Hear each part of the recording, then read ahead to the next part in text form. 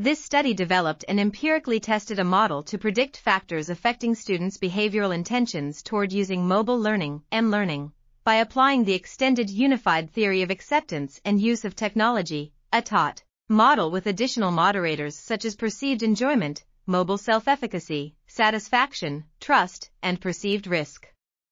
The results revealed that satisfaction, trust, performance expectancy, and effort expectancy significantly influenced behavioral intention, while perceived enjoyment, performance expectancy, and effort expectancy had positive associations with behavioral intention.